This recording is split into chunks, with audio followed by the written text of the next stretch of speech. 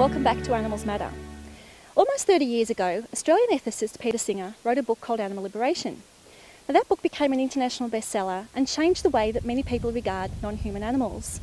It also sparked off the formation of animal liberation groups around Australia and similar groups around the world. Today, Peter Singer works at Princeton University, New Jersey, but I caught up with him during a visit to Melbourne. I wrote Animal Liberation because I became aware of what was happening to animals, what people were doing to animals, and started thinking about the ethics of this, about, what is it that entitles us to use animals just as things for food or to experiment on or for entertainment or whatever else it might be.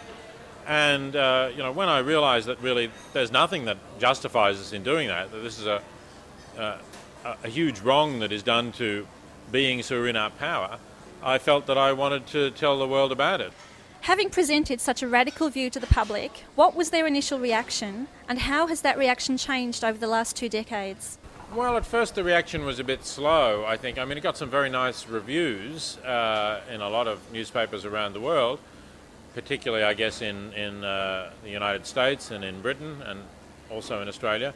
But there was no movement then. There was no animal movement to pick it up. So it was a bit slow in gathering steam. It took 3 or 4 years before people started talking about it and developing animal rights or animal liberation groups, and then it gradually expanded, started to snowball. And whereas it might have taken 2 or 3 years to sell the first 10,000 copies, pretty soon it was selling 20 or 30,000 or 40,000 in a single year. So it actually was a bit of a sleeper that gathered steam as it went along, and I'm glad to say it's continued to sell, and it's never been out of print in the 28 years that it's now been published.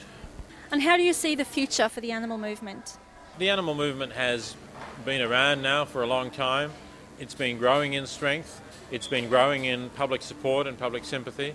The number of vegetarians and vegans has been increasing, and I think people are more aware of what we do to animals.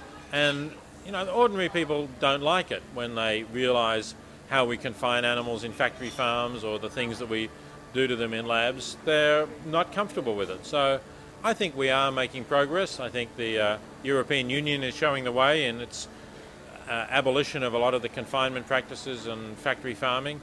And I think the rest of the civilised world will follow. They'll see that they don't need to exploit animals in this way, and it'll take a lot more time because it's a big change that we're talking about, but I think we will get there. How wonderful to have Professor Peter Singer on our first edition of Animals Matter, a man who's been an inspiration for thousands around the world and has done so much for animals and the animal movement. Great to have him share so much of his valuable time with us.